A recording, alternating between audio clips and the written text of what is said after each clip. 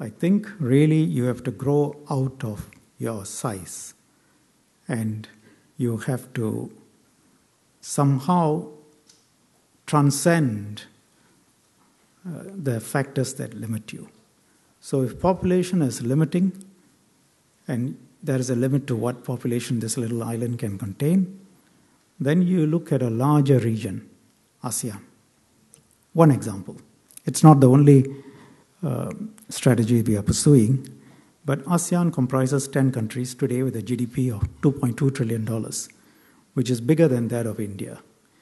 If we can integrate the economies of ASEAN, and by 2015 we will have an ASEAN common vision, not quite a common market, but we have brought the tariffs down on 85% of the items. The remaining 15% are difficult. We are continuing to try.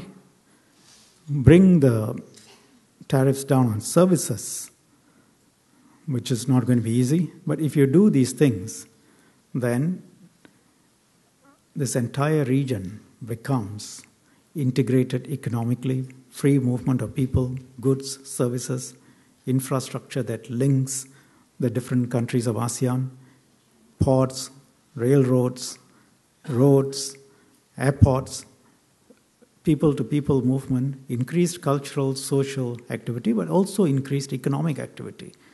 $2.2 trillion will place ASEAN as the 9th largest economy in the world, bigger than that of India.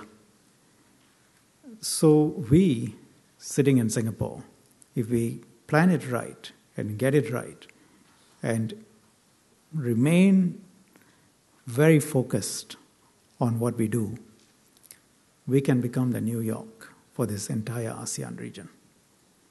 Now that is a vision that will transcend all the difficulties we have. So we have to transcend. We work very hard at creating a common ASEAN vision. We're building industrial parks in Vietnam. We do things in Indonesia, Malaysia, Iskandar, Malaysia. And we are investing in Thailand. We have a close economic relationship with China, and China's growth integrates very well with ASEAN's growth. I was in Beijing a few days ago. China has proposed an increased, enhanced China-ASEAN free trade agreement.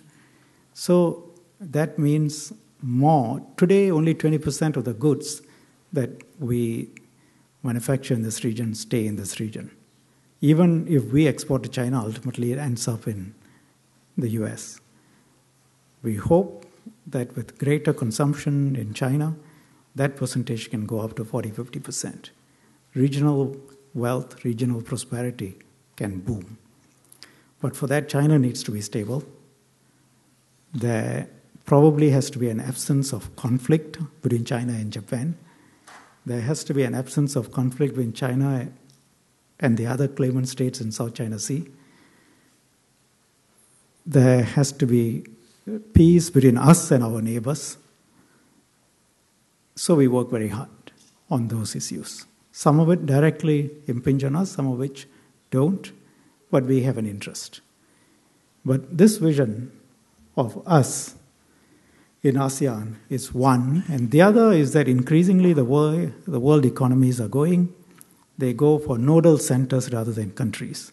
So if we can become a great international nodal center that attracts the best talent, that attracts a capital, and that can service from Singapore large regions, not just ASEAN, that can create economic value.